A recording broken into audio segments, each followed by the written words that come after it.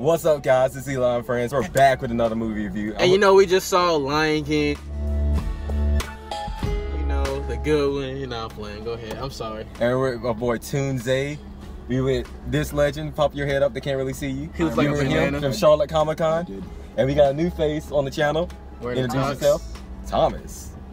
Oh yeah, the visual is probably the highlight of everything. I mean, it's virtually the same. It's the same movie with a little bit of ad-libbing. With such a massive budget, went to casting and everything. It's really the best thing to just keep the strong plot as it is. But yeah, it was beautifully shot. Seth Rogen just played Seth Rogen. Yes, Seth Rogen does that in every movie. John Oliver was literally a bird in real life, and they was like, "Yo, let's just turn him into." They cast him because he looked like a toucan. He looks like his character. They call him Zazu. Literally, and the music was done beautifully. Like Beyonce. You can, when Beyonce was singing, you gotta feel she overdid it. When Childish Gambino, When Childish Gambino hit them high notes, you could tell he wanted to overpower the song a little bit. So I really appreciate how he like stayed in place because it was very strong. It was very strong. He was the killing. part about the music is knowing that Jay-Z was mad in the corner watching them sing together. Oh yeah. And yo, B, you got sing with this tomorrow. Y'all didn't know? No, it's dropping. The cinematography for this movie was beautiful, in my opinion. Oh, really beautiful. That's literally the It was highlight. like the opening scene. Like I was like, bruh, screenshot, like wallpaper. Every like, scene was just like a notable background. scene was done perfectly too. Like from the birth down to the killing of Mufasa. Whoa, spoiler alert, bro. What the heck? Oh, we doing this? Whoa, people don't know about Mufasa. Oh, did you know about Scar becoming king? Past 2001, you're not supposed to be in the movie theater watching this. This isn't for you, my guy. I'm sorry. The CGI in this movie was straight. Yeah. If you go down, CGI. Yeah, I thought somebody else like, is that a real animal right there? Like, I don't know if that was a CGI. One of my animal. favorite scenes wasn't in the movie. Oh, they didn't have the animals stacked up. Like that's the one I wanted was when the monkey smacks him and talking about that's in the past. That's the one thing, like, they did change a couple things, but, like, a criticism I do have, like, you know, they, like, something they couldn't really do because it was, like, animated. Right. Like, you know, when all the animals stacked up, they obviously wasn't going to try to attempt that. Of course. I didn't, like, with Scar singing scene, it didn't hit the highlights it did with the animation because, you know, when he was stepping, the green stuff was shooting up and everything like that. Yeah. And they didn't have none of that. It was just pretty much him singing. They try to keep the visual as realistic. Yeah, they try to make it realistic, like something that it's can not really cartoony. happen. Yeah.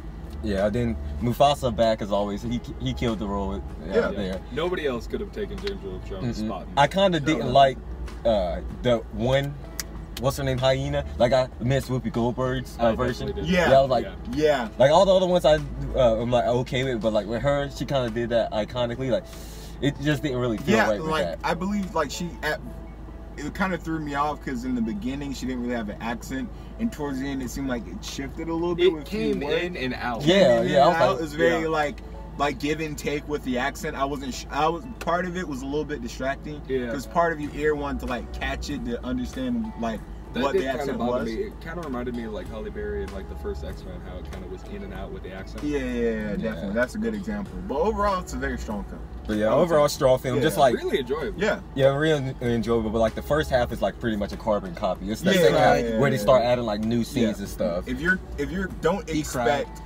an adaptation, it's literally just one-to-one. But they gave Nana more. But because if you get get Beyonce, you obviously about to. Oh yeah, you have to give that character because she's such a draw. You have to give that character room to like develop.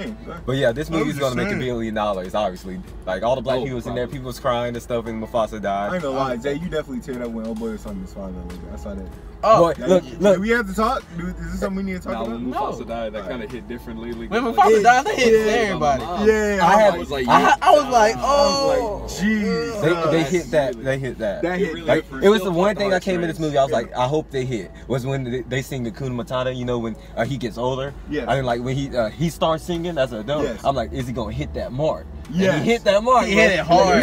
No words. Like he hit it. I was like.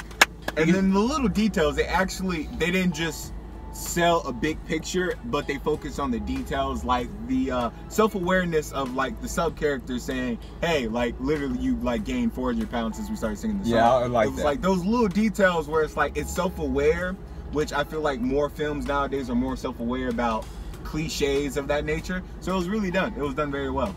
So I recommend it. I give it a thumbs up. Yeah, you give it a thumbs up? Give it a thumbs up. So yeah, go see it, like, comment, subscribe, and definitely. Comment You down know, below. follow me on Instagram Peace _ out. the rice as well. You know. Oh yeah, Web Beloved Dub Up. Ooh, he. Oh,